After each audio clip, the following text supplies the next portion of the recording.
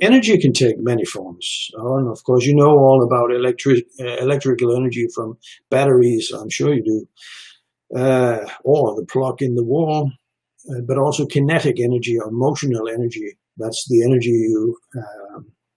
you have in an object in motion, like a tennis ball, for instance. Also, chemical energy, where you have energy stored in a liquid kerosene, for instance, the lamp oil, where the chemical energy is set free when you set it on light. And these are only a few of the examples of energy. But the one that we should talk a bit more about is thermal energy. And but I guess we should just take a look at what energy is measured in or measured by, and it's called joule. That's the SI unit, or joule, I guess you pronounce it. But you also see it, depending on where you are, you'll also see it in kilowatt hours, in calories, in British thermal units, that's the BTU, and whatever else. There's a lot of different units that is being used for energy.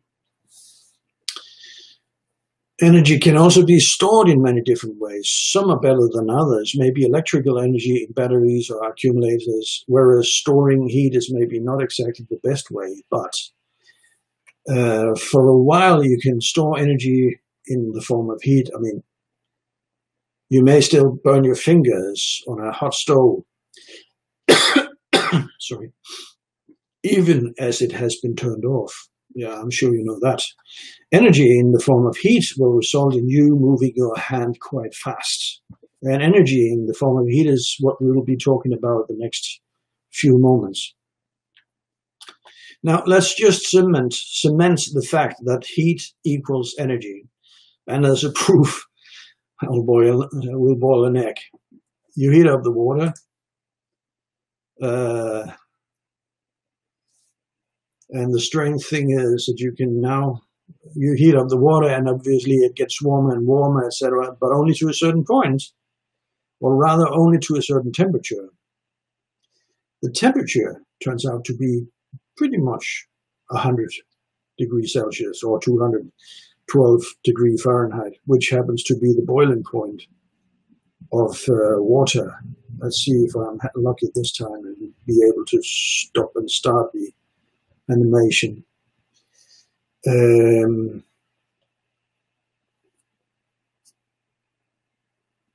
That's the energy you apply to the boiling water, but the temperature will not get any warmer as long as it boils. You could say the boiling process is stuck on 100 degrees Celsius while the water evaporates. All additional added energy is now used only for changing phase from liquid to vapor. You could pour any amount of energy into the water. It'll not raise the temperature, it'll just evaporate.